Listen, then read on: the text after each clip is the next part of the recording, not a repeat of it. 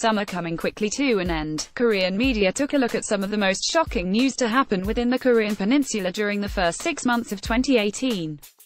The first inter-Korean summit in 11 years, South Korean President Moon Jae-in and North Korean leader Kim Jong-un met at the border and engaged in several symbolic peace offerings. Ad choice advertising in red invented by TEEDS. Most significantly, they signed the Panmunjom Declaration for Peace, Prosperity and Unification of the Korean Peninsula, subsequently ending the war that has been waging in Korea for over 65 years. Ad choice advertising in red invented by TEEDS too.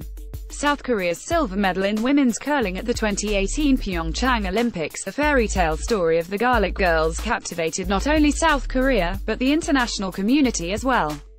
With their silver medal runs, first South Korean curling medal, and hilarious catchphrases, Team Kim went from bottom seeded to the nation's newest sporting sensation. The true story of how 5 girls from a small Korean town became the 2018 Olympics' biggest sensation. 3. South Korea beats Germany at the 2018 World Cup. The internet pretty much exploded when South Korea knocked defending champion Germany out of the World Cup tournament.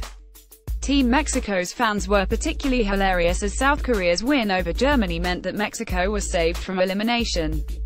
Many fans and radio stations started blasting K-pop to share their happiness. Mexicans thank South Korea for saving their team in the World Cup by streaming BTS 4. Forever last place Hanwha Eagles baseball team rises to second place in the last 10 years. The Hanwha Eagles have finished dead last 5 times and have never finished higher than 5th in the league. This season they rose all the way to second place and are currently in 3rd place, but only 2 points away from overtaking Team SK, who is now in 2nd place. 15 times male idols proved baseball uniforms are sexy. 5.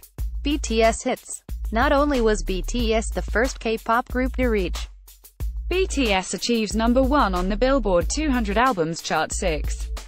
Raising of minimum wage, 2 years in a row.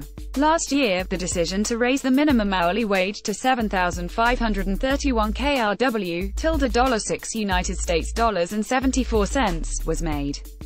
This year it has been confirmed that it will be raised again to 8,351 KRW, $7 United States dollars and 64 cents next year. Your browser does not support video. This new change puts South Korea at 3rd highest minimum wage out of OECD countries, in case you're thinking of getting a work visa for Korea. Your browser does not support video. 8 things you'll quickly learn about Korea if you move to Seoul. Seungri explains why YG artists cannot make comeback.